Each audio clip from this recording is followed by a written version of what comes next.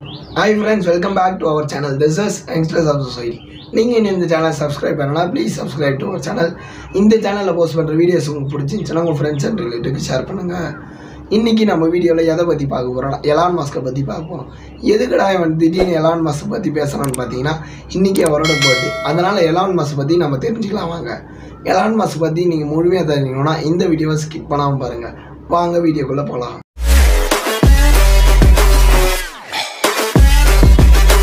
Elon Musk 28 June 1971 south ஆப்பிரிக்கால பிறந்தாரு.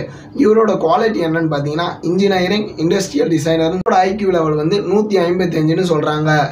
இவரோட பேரண்ட்ஸ் 1980ல டிவோர்ஸ் ஆனதா இவர் அவங்க அப்பா கிட்ட வளர்ந்தாருன்னு சொல்றாங்க. அவங்க அப்பா ரொம்ப ஸ்ட்ரிக்ட்னு சொல்றாங்க. இவர் அவர் பாட புத்தகங்களை படிக்காம லைப்ரரி இருக்க எல்லா புக்ஸையும் படிச்சு முடிச்சிட்டாரு சொல்றாங்க. இவரோட வீட்டு பக்கத்துல 2 லைப்ரரி இருக்குன்னு சொல்றாங்க. அந்த லைப்ரரி இருக்க எல்லா புக்ஸும் படிச்சுட்டு புது புக்ஸ் எப்போ வரும்னு சொல்லிட்டு கேட்டிருக்காரு. இவர் என்சைக்கிள் ஆஃப் மீடியாவை ஃபுல்லா படிச்சிடாரு சொல்றாங்க. இவர் பாத்தீங்கன்னா அவரோட சின்ன வயசுல கம்ப்யூட்டர் ப்ரோக்ராமிங்க கத்திருக்காரு. அதுக்கப்புறம் பாத்தீங்கன்னா அவரோட 12வது வயசுலயே பிளாஸ்டர் என்னும் கேமை உருவாக்கி எனக்கு வித்தாராம்.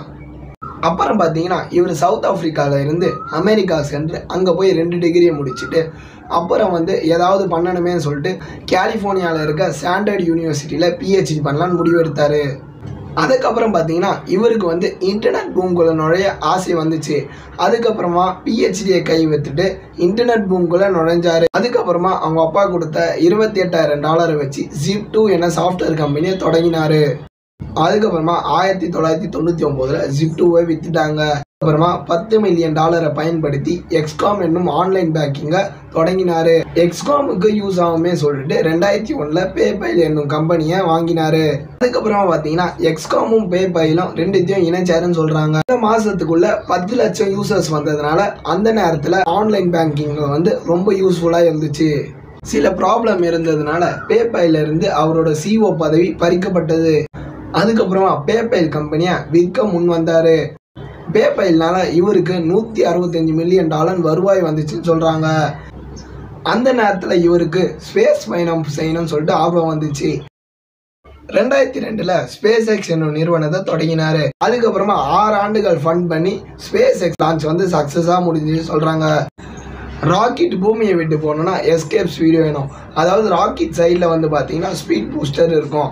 அந்த ஸ்பீட் பூஸ்டர் ராக்கெட் பூமிக்கு மேலே சேர்ந்துச்சுன்னா அந்த ஸ்பீட் பூஸ்டர் கடலில் விழுற மாதிரி செட் பண்ணியிருப்பாங்க. கடலில் விழுந்ததும் அதை ரெடி பண்ணுறதுக்கு நிறைய செலவாகும் சொல்கிறாங்க. அதுக்கு பதிலாக ஸ்பீட் பூஸ்டரை தரையில் இறங்க வைக்கலான்னு சொல்லிட்டு சொல்கிறாரு. இதனால ராக்கெட் அனுப்புகிற செலவில் 30% மணி கம்மியாச்சுன்னு சொல்கிறாங்க. இந்த மாதிரி ராக்கெட் அனுப்பி மாஸ்ல மனிதர்களை வாழ வைக்கணும்னு சொல்லிட்டு தான் இவரோட ஆசை. எலான் மஸ்க் ஸ்டார்லிங்க் என்னும் ஒரு ப்ராஜெக்டை செஞ்சுன்னு இருக்காரு. 12,000 சேட்டலைட்களை வானத்தில் நிறுத்தி வைக்க வேண்டும். இதனால நம்மளுக்கு நெட்டு கிளியரா கிடைக்கும்னு சொன்னாரு. இந்த ஸ்டார்லிங்க் ப்ராஜெக்டை Spacex கன்ஸ்ட்ரக்ட் பண்ணுது. 2004ல டெஸ்லால போய் சேர்ந்தாரு. அதுக்கப்புறமா அந்த கம்பெனியோட CEO ஆனார். அதுக்கப்புறமா டெஸ்லா கம்பெனிக்கு $7.5 மில்லியன் இன்வெஸ்ட் பண்ணாரு. அதுக்கப்புறம் 2008ல டெஸ்லா கம்பெனியோட CEO ஆனாரு. அதுக்கப்புறம் பார்த்தீங்கன்னா சோலார் சிட்டியை உருவாக்க யோசித்தாரு. அவரும் அவர் கசினோ சேர்ந்து சோலார் சிட்டியை உருவாக்க தொடங்கினாங்க. டெஸ்லாவில் இருக்க கார்ஸ் எல்லாருமே எலக்ட்ரிக் கார் சார்ஜ் பண்ணுறதுக்கு சார்ஜ் ஸ்டேஷனை உருவாக்குனாரு. சில பிரச்சனைங்கனால அந்த சோலார் சிட்டியை க்ளோஸ் பண்ணாங்க. இந்த மாதிரி நாங்கள் எதனா விஷயத்தை பற்றி நீங்கள் பேசணும்னு நினச்சிங்கன்னா கீழே கமெண்ட்ல லீவ் பண்ணுங்க. அந்த விஷயத்த நாங்கள் பேசுறதுக்கு ட்ரை பண்ணுறோம். அடுத்த ஒரு நல்ல வீடியோவில் பார்க்கும் வரை உங்களிடம் விடைபெறுவது நான் உங்கள் விக்னேஷ். Bye friends.